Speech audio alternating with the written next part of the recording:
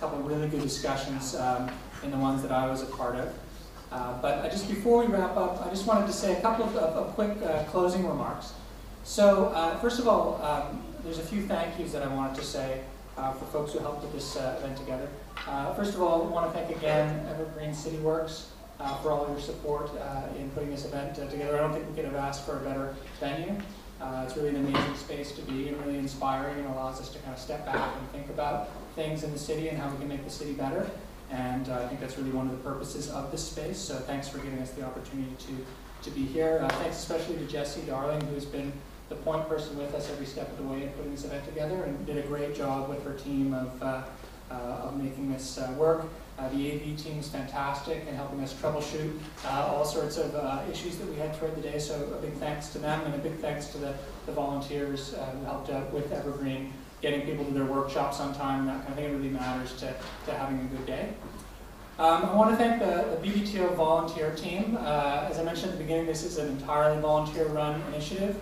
We've got a team of about 25 people who've worked on various aspects of this, from the report, to organizing the day, to putting together the thank you cards and the name tags, and all the details that go into planning a big event. And we normally have event planning staff. We don't have that. We've got hardworking volunteers. So a big thank you to that team.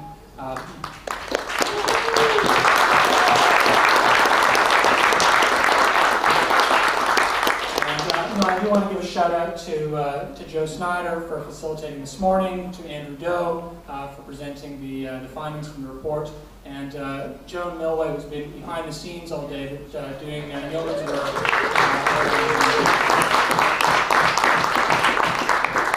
And of course, to all the volunteer facilitators and speakers as part of the workshops this afternoon. We had a fantastically talented group of people leading these workshops. And it struck me that we had some of the best called professionals in the city talking about the themes that they were talking about, and everybody here is volunteering their time on a Saturday. And so I really appreciate the time that each one of you took to come and lead and facilitate these really good discussions. So a big thank you to the facilitators.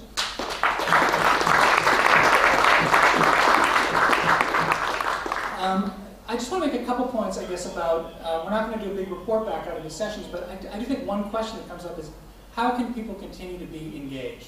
What are some things people can do? We have a kind of budget process, and it's not one actor that makes that process, right? It's not just the city, it's a kind of ecosystem, and we all contribute to it. So what are some of the things we can do collectively to make that better?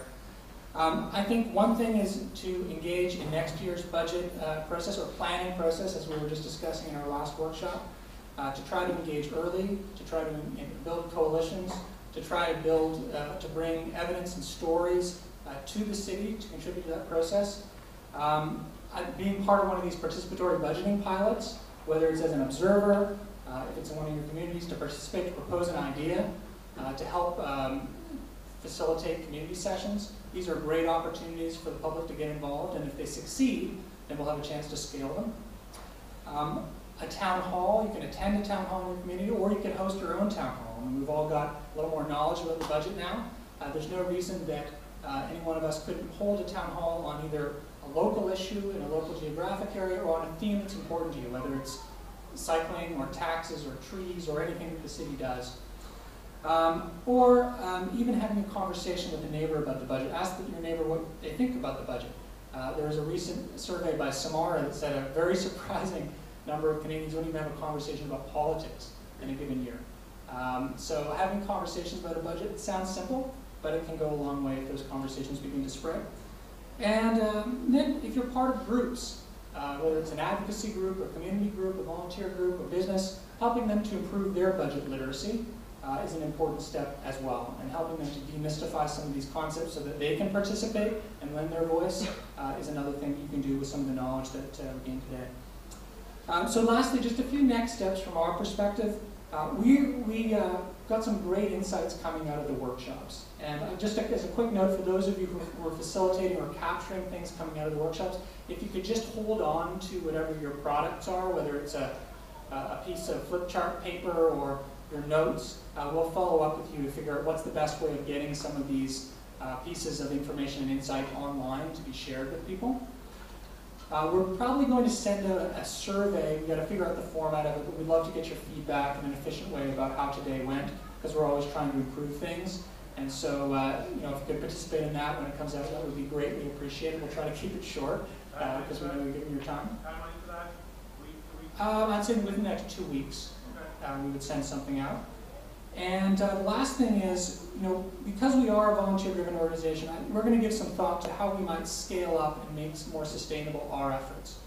And so we're going to be thinking about and looking for potential, you know, partnerships or opportunities to kind of broaden our impact on a more sustainable basis. And we'd be very interested in having a conversation with others that think, you know, there are partnerships out there that could allow this work to continue, obviously on a volunteer basis, but you know, there may be some ways of scaling that as well.